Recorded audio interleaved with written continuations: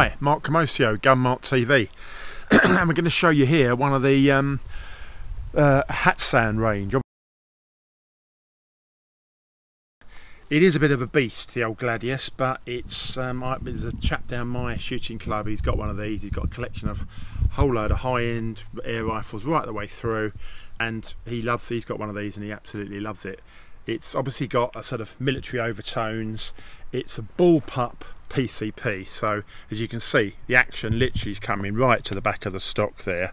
So you can see your breech block's actually there. That's the negative. I'll get that out of the way first of all, because the breech is right, sort of, you're resting very near the face, which I don't like from a sort of safety aspect, but most bullpups do it. It's part of the system, but it should be fine. But it's just, I don't know, something about it. But that style of gun, it's bringing all the weight right back, and it does transform handling. Now I've found in practice these are great for sort of kneeling shots, really steady. It's just standing that I suddenly find I need more weight at the front. But there's a big trend for these, and this is a very, very popular gun. Obviously the Gladius has been out a while with Hatsan, but yeah, it's all these features you're getting for the money.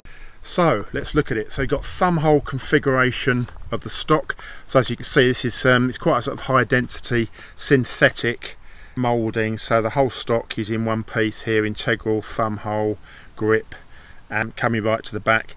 You've got adjustable features on the stock here. So you can see you've got a rotary knurled button there.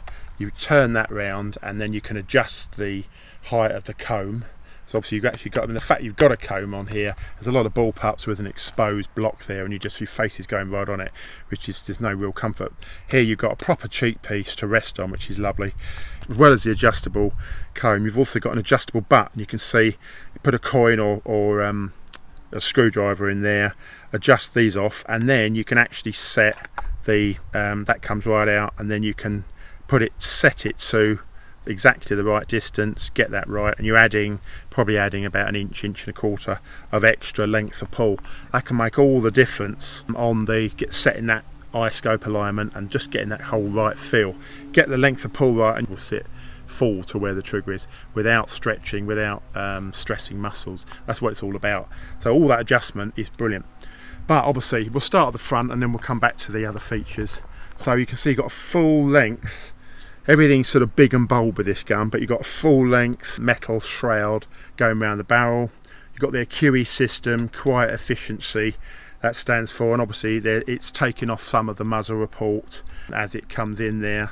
You know, obviously with any pneumatic you've got rapidly expanding air, which causes a real crack, and obviously the shroud will eat up some of that. Looking to the front, you've got the manometer at the front there to show you residual pressures. Now, as I say, we don't like it at the front, but that's how it is, as we keep saying with these. You've also got the filling valve is there, so you can see a sliding dust cover, which is great. That will stop the dirt getting in, and you've got the probe style of filling adapter that you'll insert into there and then charge up your main cylinder. You can see you've got various Picatinny accessory rails up front, so you've got a whole massive scope for adding on lamps or lasers or what have you. Because it's the Bullpup, you've got the sort of raised sight rail with sort of intermount here, and then you've got their dual system rail. As you can see, we've got Picatinny style mounts that are in use at the moment coming on the outer rail, but they cleverly design it so that inner rail you can use just like a dovetail, which is pretty clever. Very simple and very clever. They do that on most of their guns now, so yeah, that's a nice feature from Hatsan. Moving back, you've got a side lever operation. You've got that is the catch that actually retains the magazine for when it's in the system. So two-stage trigger. You've got an automatic safety catch on this, which is slightly irritating because obviously it slows up if you were just going to use this for a bit of fast fire fun, as they say. Obviously that's slowing up the process, but it's certainly safe. So you've got an in guard trigger there. You just push forward before you can take your shot. So obviously this comes with 4 magazines, which is amazing, and then you've got the provision there. You've got 3 magazine holders, so these just clip in underneath, held, you know, sort of where you want them. Yeah, so good system. So we'll take a closer look at the magazine, and that is of the sort of simple cast variety. So you literally just push a shot into each one. As I say, you've got 4 of these mags, and once you're ready, then you cock the system like so. Fair bit of lever pressure required, but it's nothing major. Push that catch forwards. That's actually spring loaded. Drop your magazine into the slot like so. You can see there's a small little indent there. Line that up with the raised part on the mag.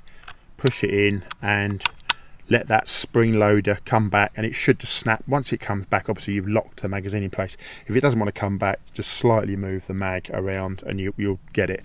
Once it's in, you should be able to shut your lever. And now we're away, and we're good to the tune of however many shots are in your magazine, and that varies depending on caliber. Yeah, let's just see it in action. So I say push the safety forwards.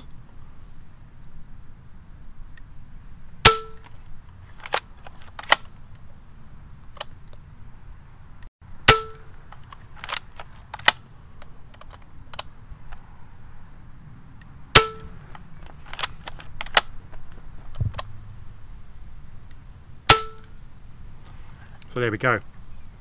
Pretty quiet actually, got to say. So yeah, the shroud's doing its job, but yeah, in use it's I suppose it's not quite as smooth as some systems, but it works very well. You've basically got so many features, and it's an awful lot of air gun for the money.